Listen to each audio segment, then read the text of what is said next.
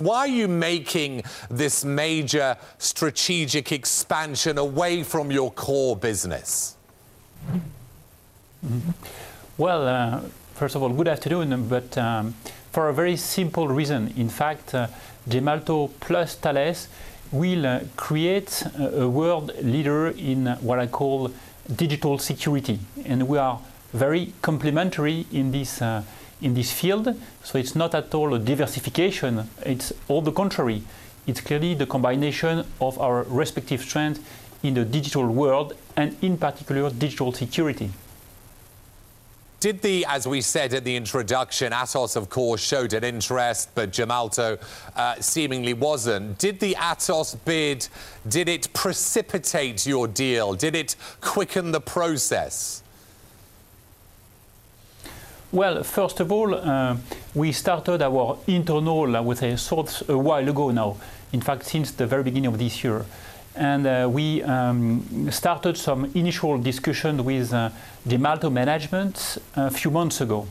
So I would say that notwithstanding Atos' move, we were already working with Gemalto management team to see whether it would make sense or not to combine our respective strengths.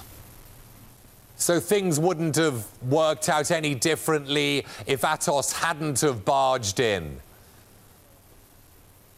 Well, honestly, I don't think so. The genuine interest of Gemalto and Thales is clearly independent of Atos' potential interest or Atos' previous move on Gemalto. Secondly, in talent-based high-tech companies, it has to be a friendly approach. It cannot be an unsolicited or hostile approach. How involved did the French government get in the final days of the process, and how did that, if at all they did, how did that affect the outcome?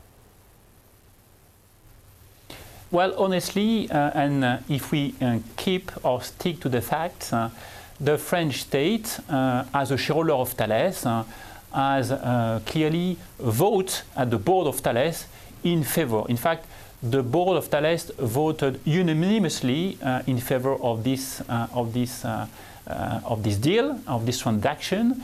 By the way, on Gemalto board, the same happened, and hence we are here to celebrate this potential transaction, which has been blessed by the two respective boards.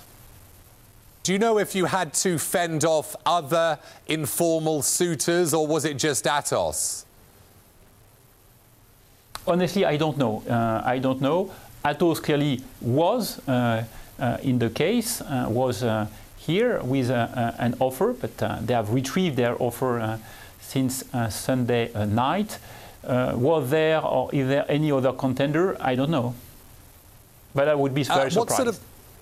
What sort of obstacles remain? Some pointing to CFI US approval in the US, given Gemalto, sensitive business like government ID security and the French state backing of Thales. Are there further obstacles before this deal is completed?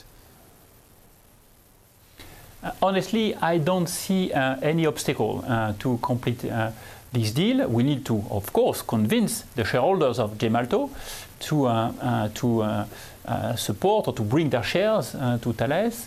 But as far as CFIUS is concerned, we have a long experience in terms of CFIUS approval. We are very present in the US. We have more than 3,000 people over there. We have been, I would say, through this process with the latest acquisition in the US, Guavus, even Vormetric in the US also, which is involved in cybersecurity. We are present in defense in the US with our proxy company. So we are a good US and a respected US citizen in the US. Hence, I do not anticipate any difficulty in this regard. Are you done with M&A, or is there more to come?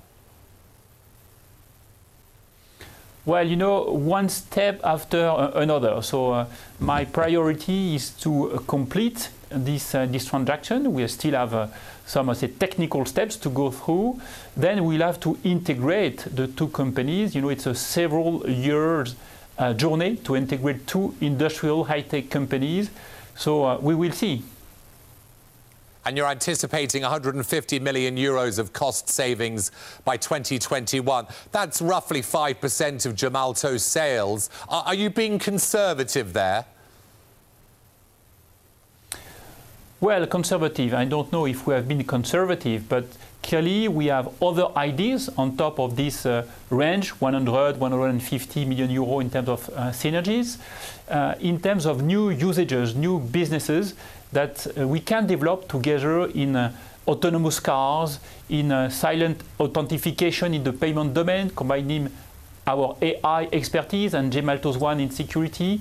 In the air traffic management related to UAVs, we have many ideas to be developed, but for the moment it's a bit too soon to put some figures on the table.